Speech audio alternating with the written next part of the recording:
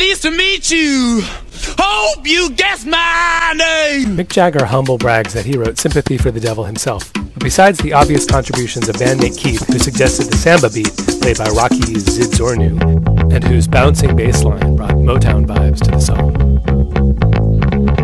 and session player Nicky Hopkins, whose gospel piano more than makes up for the absence of guitar until Keith's blistering solo in the second half.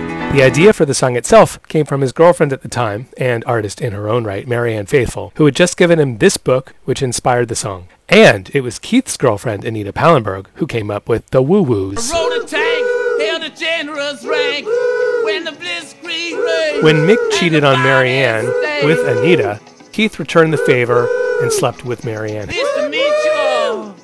Hope you guess my name. What's puzzling you is the nature of my game.